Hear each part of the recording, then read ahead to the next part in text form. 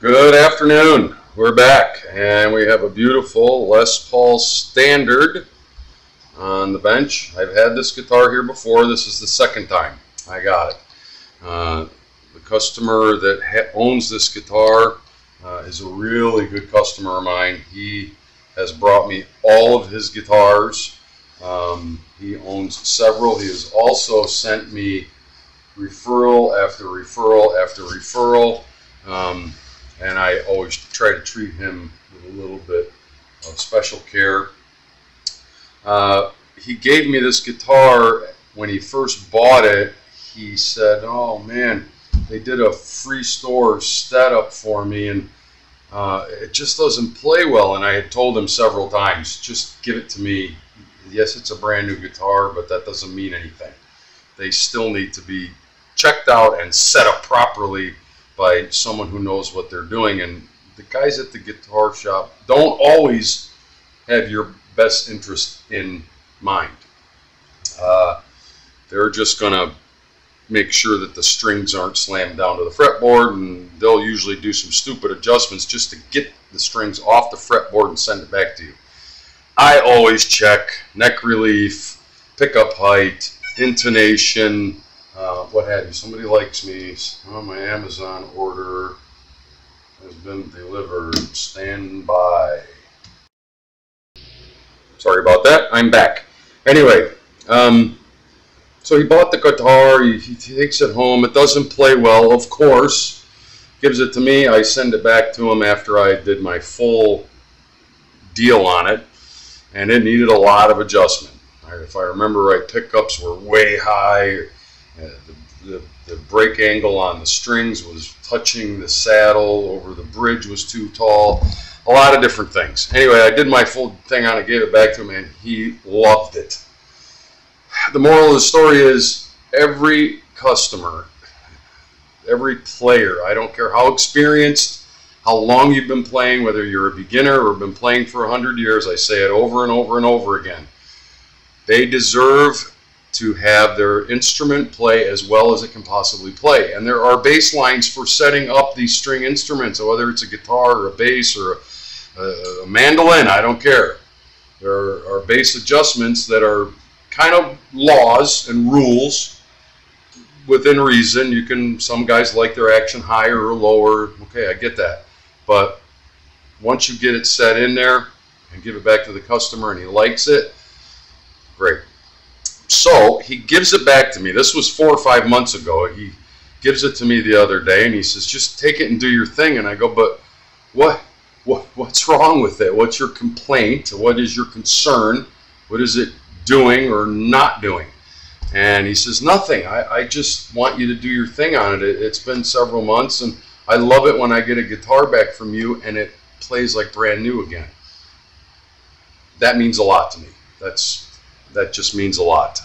So I'm happy to hear things like that. Initially what I see is it's dirty as hell, so I'm going to clean it up for him, and I'm going to chastise him. Treat your junk, cheap guitars like this, but not, this is a beautiful guitar, and it's just got grease and schmutz and DNA all over it, and I don't know how he could do that in 5 months. So we're going to use one of my favorite products. Let me see if I can get it in the movie. I love this stuff. I love a lot of their products, and this is what we're going to clean it up with today. Before that, and before we get started taking baseline measurements, just to recheck my work from months ago, I've gotten some comments that said, "Hey, we never see your face. You never put your face in the video. We hear you. We love what you do. It's cool how you fix and work on guitars, but we don't know what you look like, and you never say hello." So here I am, just saying hello. My name is Len, Blackjack Lucci. I love to work on guitars. I believe everybody deserves to have their instrument play as well as it can possibly play. Now you've seen my face and you've met me. You know what I look like. So let's get to work. See if we can get everything set back up here, get us in the movie, make sure it's not too dark, too bright, a little crooked. Bear with me, folks. Okay, that doesn't look too bad. So, baseline measurements, of course, I always start. And again, I did all of this, I'm going to say 5 months ago. but we're going to check it today just to make sure. Hey, I'm only human. I am fallible. It's possible that I missed something. But what I can tell you is, unless somebody put screwdrivers or tools on it, this stuff doesn't change. Once you set it, it's nuts and bolts. They're not going to vibrate loose. They're not going to come out by themselves. The guitar fairy doesn't come in the middle of the night and unscrew and change everything. What can change is neck relief. We live in Florida. Humidity, wild swings in humidity and dryness can change the neck. You know, from back bow to banana, neck relief in general can be changed. If it's a really stable neck, then not very often, but you never know. So that's the first thing we're going to check. And capo at the 1st fret, and then we're going to check at 12 thousandths at the 7th fret.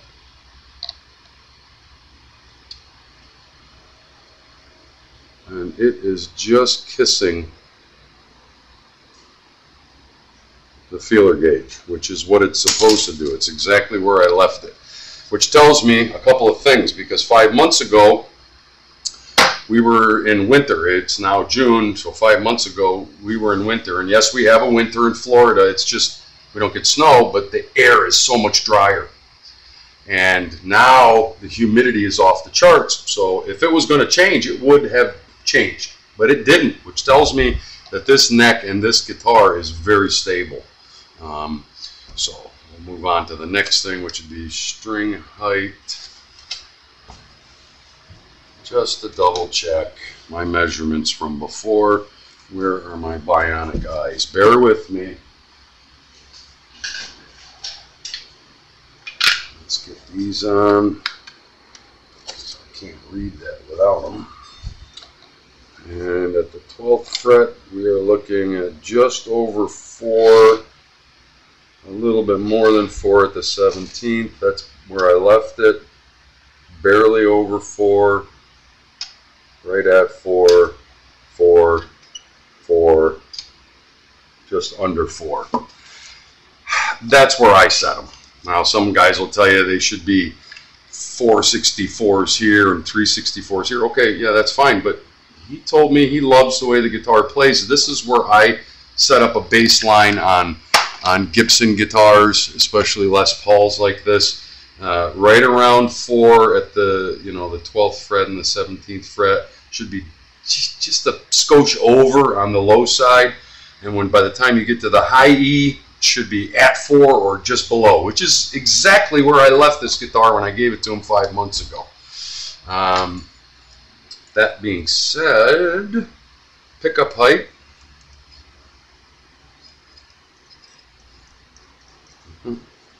Exactly where I left it.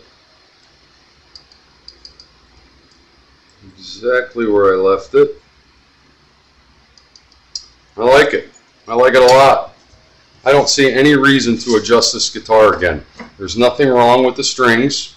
I would say they've gone about halfway through their life. I generally go about 4 to 6 months on a set of strings on my basses, but that's just me and the type of string that I use. These are Ernie balls.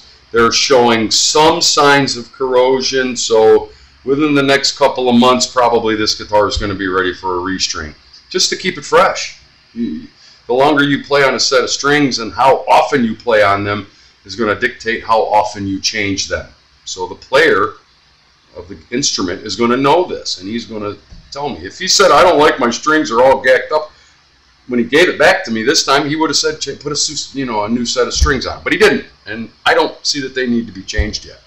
And all the measurements are exactly where I like them. I'm going to check one last thing, and people laugh, and I always get a bunch of comments about this, but our break angle, it goes from the bridge over the saddle. You don't want it touching the saddle, and you should be able to slide a piece of paper underneath that string and just underneath it. If it's got enough room for a piece of paper to slide under there, and this one does, which is, again, exactly where I left it, as far as the height of the bridge and the way the string break angle goes over the saddle, is exactly where I left it. I'm going to check the intonation, but my mind is telling me that everything else was the same. I'm pretty sure this is going to be the same. Let's get some, see what we got.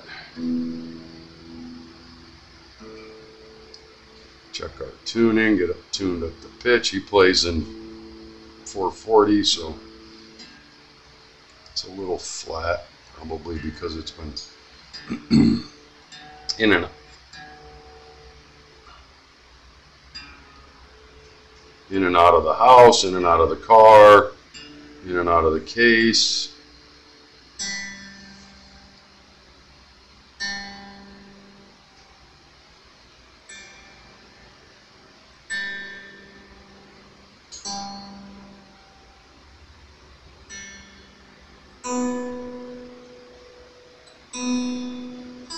Well, this thing really responds light, a light touch on the tuning.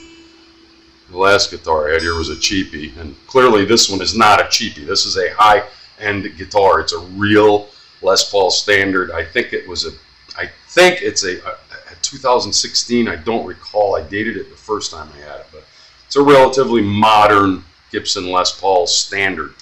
This is as real as you get. And the last guitar I had was not, and you had to really wind on those peg heads to get it to change. This slight touches, slight touches.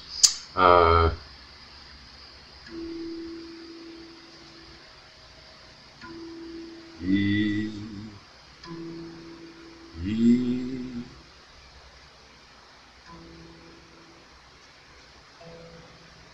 dead on.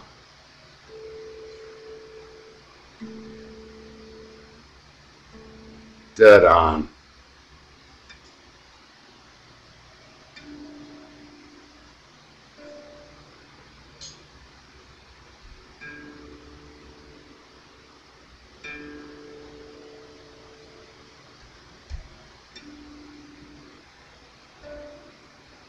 Dead on.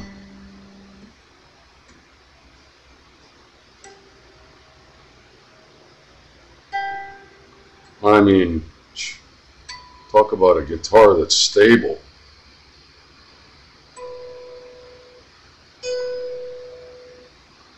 And I know I'm going to get a bunch of comments like I always do. Ah, you got to check that in your lap. If you do it on the bench, you're bending the neck. No, you're not. Stop. Just stop it. The intonation is, I mean, dead on perfect. To use an industry term, it's dead on balls accurate. Love it. It's exactly where I left it. I'm not going to show you cleaning up the guitar. You don't need to know that. You got to meet me today. I explained about a good customer of mine.